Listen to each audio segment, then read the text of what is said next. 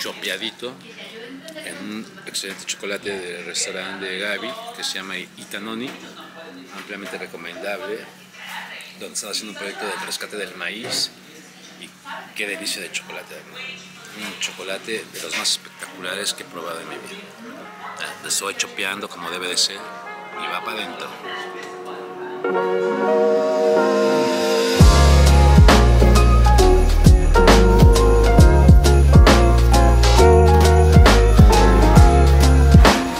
¿Cómo ves el ITANONÍ? No, también, ¿no? Un restaurante bastante original, bastante, ¿cómo te podría decir, no? Lo que te decía del rescate, ¿no? Gaby, la dueña, tiene un proyecto del rescate del maíz, trabaja con diferentes maíces, generando cadena productiva entre los productores de maíz del estado, y ya el resultado gastronómico es una explosión de sabores en la boca, ¿no? El chocolate, que le ponen maíz al chocolate, las memelas, que también en la mixteca se conoce como triangulitos, los tamales, todo, ¿no? Una explosión de sabores en la boca, que también es un lugar que es obligado al venir a Oaxaca, ¿no? Las tortillas, cómo hacen las tortillas, cómo preparan todo. Me pareció también un lugar sumamente interesante y, repito, obligado. La persona que llega a Oaxaca tiene que pisar el ITANONÍ para probar este tipo de gastronomía que apuesta a algo diferente. Está catalogado entre los 300 mejores restaurantes de México, ¿no? Y lo que yo estoy haciendo aquí es poner en la mesa los maíces originarios que se comen en las comunidades y en los pueblos de Oaxaca. ¿Cuáles son los maíces originarios? Los maíces originarios son maíces que se heredan de generación en generación en las comunidades desde los primeros asentamientos que hubieron aquí en Mesoamérica. Cuando llega el hombre a Mesoamérica y se encuentra una planta que se llama teocintle, ahorita les muestro una foto, y el teocintle es un zacate como de unos 60 de altura y le sale una especie de espiguita cuando acaban cuando cortan el pasto o el césped, le sale una espiguita así, con unos granitos así, ¿no?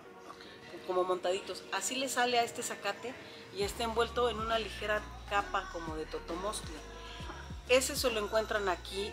Los vestigios más antiguos están alrededor entre 10 y 12,000 años atrás, en las grutas de Guilana-Quitz. Son unas grutas que están aquí en Oaxaca, cerca de Mitla, y son los vestigios más antiguos que hay.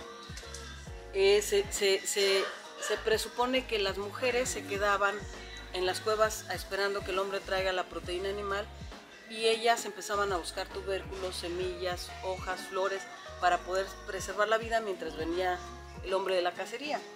Entonces se va haciendo una domesticación del teocintle hasta llegar a lo que es ahora la planta que conocemos del maíz. Entonces esta es herencia de generación en generación.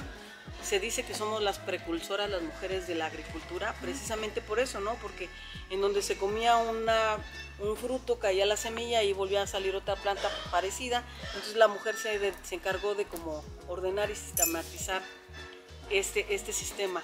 Pero además, yo no sé, no he estudiado eso, no me he clavado en eso, pero sí, y sería bien interesante investigar cómo es que también se genera un equilibrio nutricional perfecto cuando se crea la milpa. Porque en la milpa, con el maíz, podemos tener las tres plantas básicas de la milpa son el maíz, el frijol y la calabaza, ¿sí? Y como base en cualquier parte de Mesoamérica. Pero además hay un equilibrio nutricional porque el maíz nos da los carbohidratos, el frijol nos da proteína, la calabaza nos da aminoácidos y ácidos grasos, y los quelites, que son las plantas que crecen alrededor de la milpa, que también se comen, nos dan las vitaminas y los minerales que necesitamos. Y complementamos con la proteína animal de un venado, un conejo, un xoloescuintle o un armadillo, ¿sí? Con eso completamos la dieta. Qué increíble. Con eso la milpa. El ecosistema, ¿sí? ¿no? Entonces, la milpa es la base de la alimentación de los hombres de Mesoamérica. Somos hombres de maíz, somos hombres de la milpa. Y entonces así es como yo me explico que Moctezuma comiera pescado fresco todos los días, que se lo traían corriendo de Veracruz. Pues eran unos hombres fuertes y bien alimentados, ¿no? Atléticos. Entonces, bueno, aquí en Oaxaca esos maíces se han preservado porque se heredan de generación en generación. Ahora, en 1970, más o menos 1960, hay un crecimiento poblacional enorme, que no sé si a ustedes les tocó, a mí sí me tocó. Yo tenía como 13 años, bueno, entre los 11 y 15 años decía, la familia pequeña vive mejor. Sí, claro. Y solamente ten 2 hijos, porque más Ya son un montón. Muchos, ya somos las muchos. familias eran de 6, 7 hijos, ¿no? Y ya no había yo soy manera. Una familia de esas, Sí, claro, 7 yo hijos. también.